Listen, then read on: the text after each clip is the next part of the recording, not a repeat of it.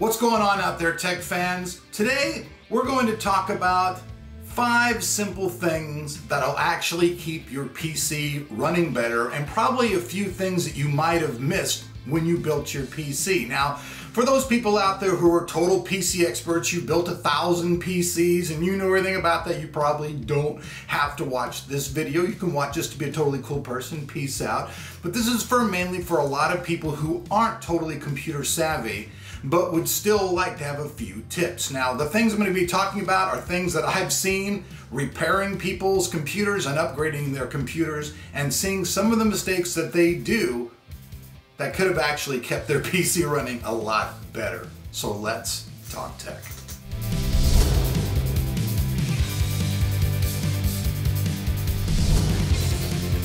Did you just build yourself a brand new PC?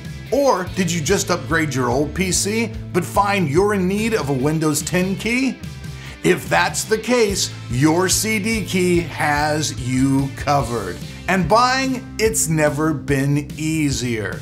All you do is go to your CD key website, find the Windows software that you want to buy, put it into your cart, enter the code TOT20, apply the code, save yourself some extra money, and as soon as you complete your purchase, the Windows 10 key will be in your inbox. There's no problems, it's really easy, and all keys are guaranteed to work, so you don't have to worry about losing your money, and you'll have a valid Windows 10 key to get your unit up and running.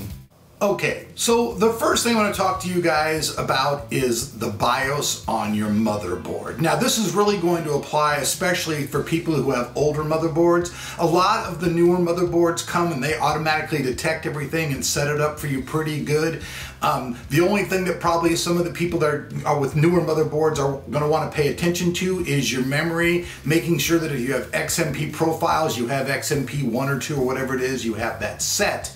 But the main thing you really want to do, for anybody out there who's never have done this before, is really when you start your computer up, you're either going to hit F1 or delete, and you're going to go into your BIOS. Now, inside your BIOS is going to be a lot of different settings, but what I've seen a lot of times, especially on people with older motherboards, is they don't have the hard drive settings right. They don't have it to the correct settings whatsoever. So you want to make sure that you set everything up in your BIOS correctly. If your memory has XMP, you want to make sure that you engage that. If the memory speed is wrong, you may want to change that. You want to make sure that you have every single one of your hardware things inside of your BIOS to match the hardware that you're having.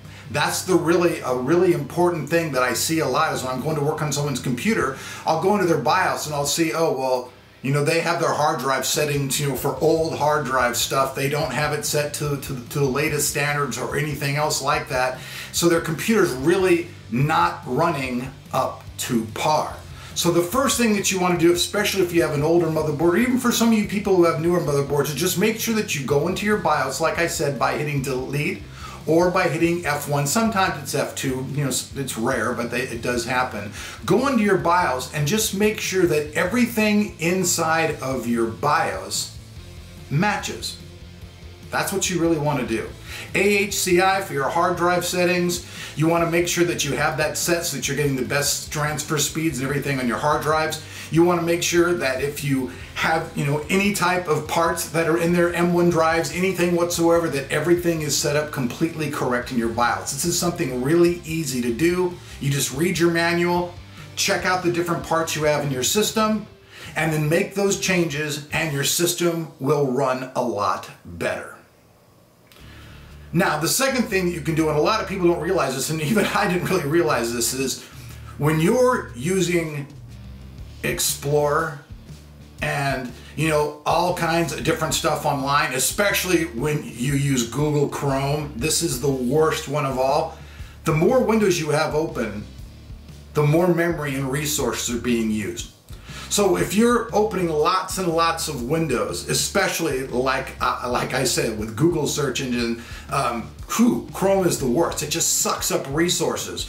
What you're going to want to make sure that you do is you're going to want to make sure that you go into all your settings of your windows and you're going to want to make sure that you clear out all of the cache. Now, some things you might want to keep. If you go in and you just wipe out all of your cache completely, it's going to wipe out all of your bank information, anything that you're logged into. If you don't care about that stuff and you don't mind relogging into a few things, then the best thing to do is just totally, completely clear out the cache. Just get rid of it altogether and you'll be a lot better off. You'll also notice that your system starts running better.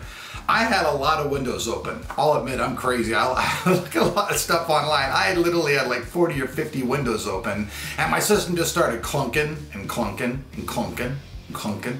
And friends of mine's like, hey man, you do realize that that old Chrome is sucking up resources?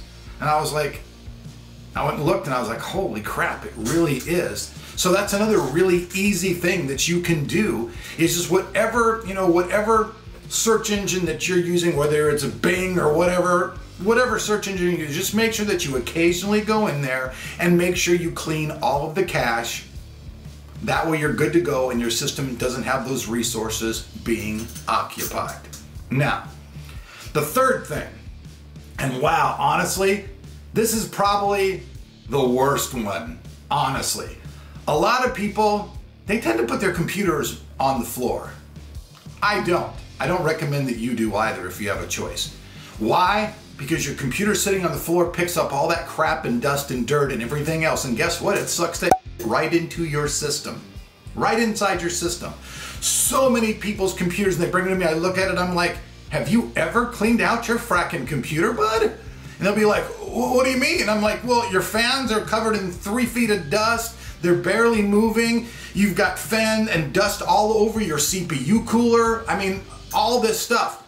You really need to at least every couple of months, maybe more if you have your PC on the ground, is take your computer outside into your backyard or somewhere and clean that sucker out. If you can get somebody who has actually a compressed air gun at a shop, that works amazingly well. Some of the air can stuff, it will work. It'll just take a little while longer. Having somebody who has a compressed air little canister or something that can blow that out really hard though, that could be a really good friend. It is something you should definitely do. And you might say, well, what does it even matter? Well, when all of your fans have caked up dust, your CPU cooler's got caked up dust, the airflow in your system isn't going to be going as well as it should.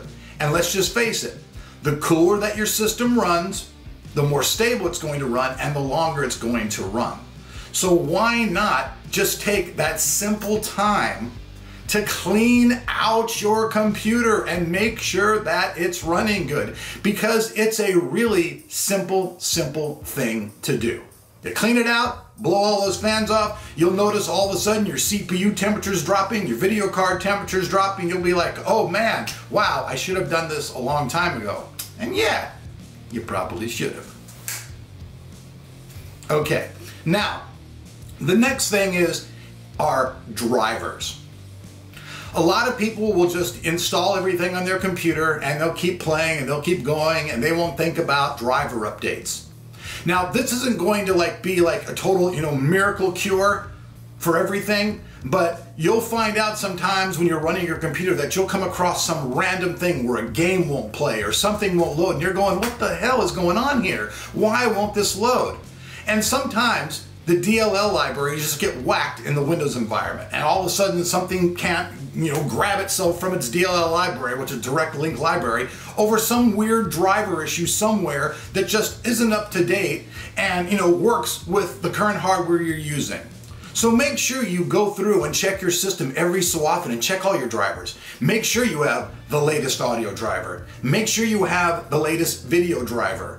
Make sure that you have all of the latest stuff for everything on your system. If you're running an Intel-based system, make sure you do all the upgrades for an Intel-based system.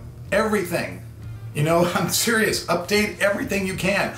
Hard drive information, speed transfer, anything that you can upgrade to the latest drivers, and the same thing if you're using an AMD motherboard. Make sure that you have all of the latest and greatest drivers that you can get into your hot little hands on your system.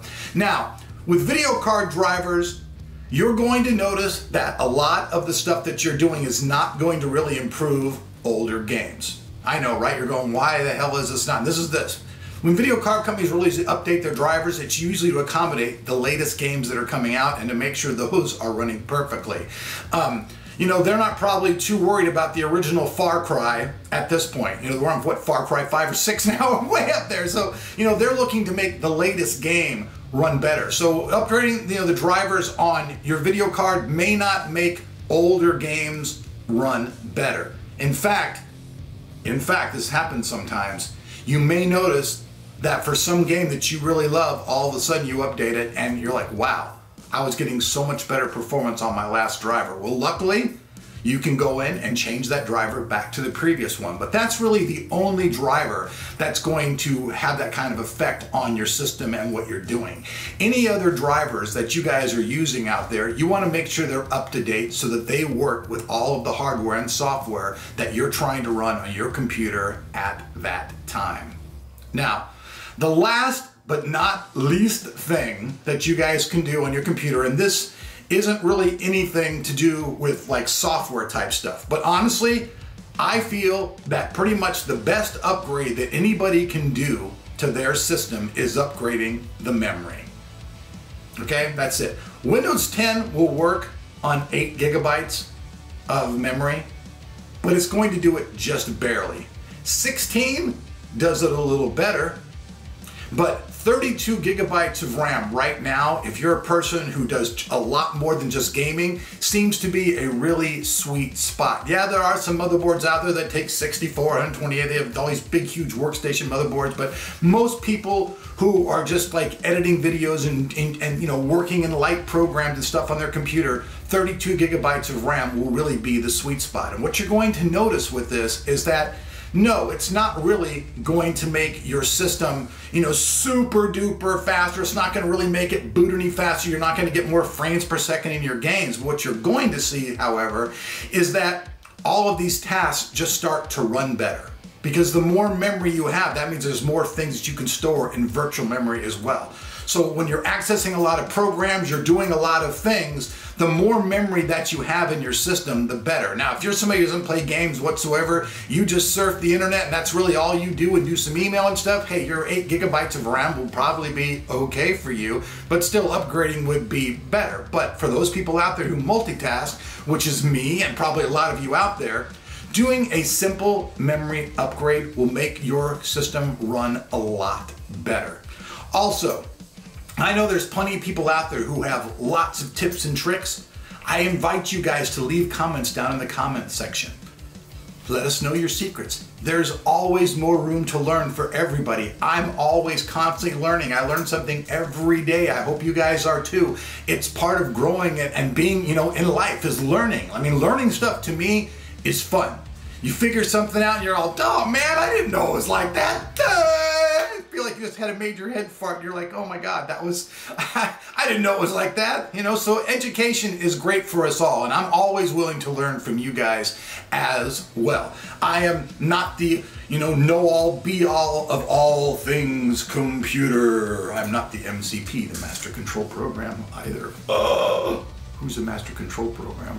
Anybody like Tron? This guy does. But anyways, that's today's video, folks. Those few things that I've told you guys, though, are really, really simple things, though, to help keep mainly your computer running good at all times. And if you want to just do something simple that's going to make your computer run better, upgrading the memory is always the simplest, easiest thing to do. People have said that memory prices are going up, but honestly, I've seen so many deals on memory out there lately that you can get good memory for a good price. Now, sure, if you want the very fastest stuff that there is, you want 4,000 megahertz, you want RGB, you want this, you want that, you know, you're going to see the memory prices go up. ECC, high speed, RGB, all these things are going to increase the cost of your memory. But I will say this, when you're out buying memory, I really would, if you're a gamer especially, look for memory that has an XMP profile. Because XMP profiles guarantee that your memory will run at what it's supposed to run, and all you gotta do is go into the BIOS, like I told you in the beginning of the video, change a certain thing, and boom, you are totally up and running and going again. So, That's it. That's today's video. I thank you guys for watching. Peace out. If you like my style and you like my videos, and hey, hit that sub button and turn on that notification bell, and I will see you guys back here for more tech videos. Also, if you guys want to try Amazon Prime for free for 30 days, it helps keep the channel around. I have a link down below. Just click on it, try it out. It helps us both, keeps me around, gets you some free stuff. And if you got a single dollar, you can support me on Patreon. So peace out. We'll see you guys back here on Tech of Tomorrow for more tech.